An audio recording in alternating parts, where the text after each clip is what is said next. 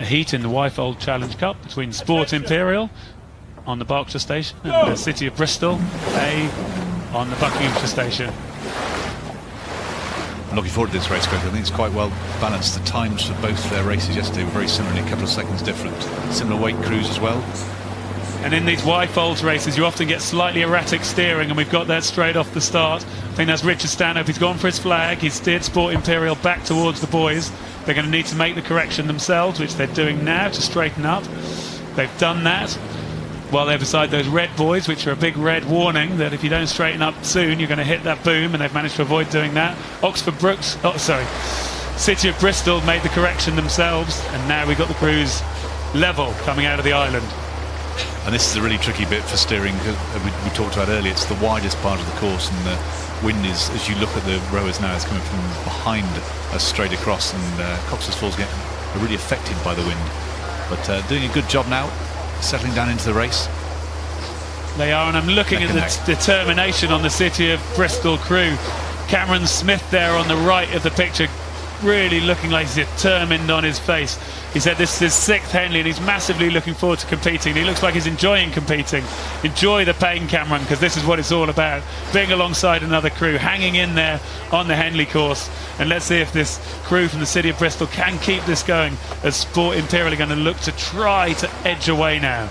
They're certainly giving it a go, aren't they? Still at 39 or 40 strokes a minute. They're absolutely not letting Sport Imperial go at all. Although, if you look in this shot, it's really interesting. Well, now we've moved down the course past Forley into this third quarter, and that Sport Imperial crew have been able to move smoothly away, and it's looking like about 2 or 3 lengths of clear water between them. Matthew Whaley in the stroke seat of the Sport Imperial crew. He's an experienced guy. He was the reserve for the boat race back in the Oxford and Cambridge boat race back in 2010.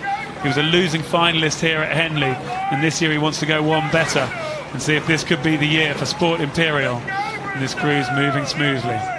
It's really interesting watching them now. If you compare to the images we saw from the previous shot, when the crews are still pretty much side by side and going flat out. Now you've got one crew out in the lead, taking their number of strokes, taking them all the way down. They've got a very long, fluid stroke, and the boat's moving really well underneath them in a commanding lead now.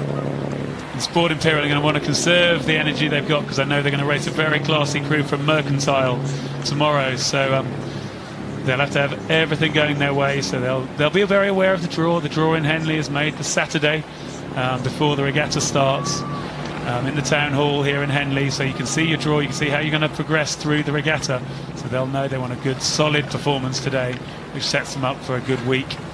And the Sport Imperial crew, we see them coming towards us here. Josh Butler in the bow seat, moving quite smoothly, trying to set their boat up, make it feel smooth for the other 3 in front of him.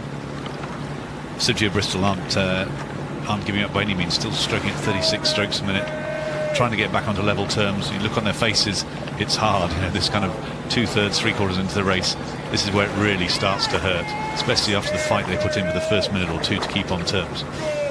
Yeah, City of Bristol were very brave off the start. They really went for it. They knew that was their chance, and they tried to rattle this crew from Sport Imperial. There was the steering going on. And once they got into a steady pace, once they got out after a couple of minutes, Sport Imperial will be able to take control of it. Now City of Bristol are having to pay for that hard work, and they've got that pain, they've got that lactic acid causing them pain in their legs, and having to tolerate it and still keep going, which they're doing very well here coming down the course. They had a really good race yesterday, and they were the roles reversed their race against Maidstone yesterday. They won by 4 lengths, and had the luxury of sitting where Sport Imperial are now, and unfortunately that's not the case for them today. But spirited, I think, really trying to come back on terms, taking their rate of striking up as we come to enclosures, trying to get back at Sport Imperial. Well, that crew from City of Bristol will want to race their way home. Edward Piercy in the stroke seat of the City of Bristol crew, as we see them here. This is the first time racing in a Coxless 4 at Henley. He's competed twice in the 8 in 2015 and 2016. He started rowing at university back in 2010 at Salford University, where he was the captain. So he's captain of his crew today, but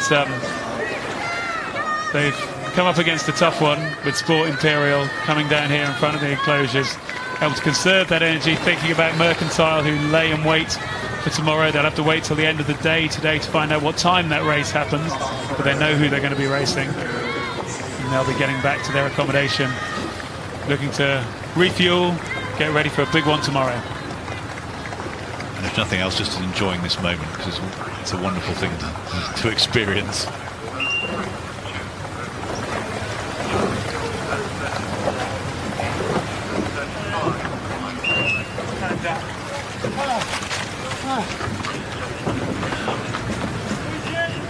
And that's confirmation of that win in the Wyfolds for Sport Imperial over the City of Bristol A.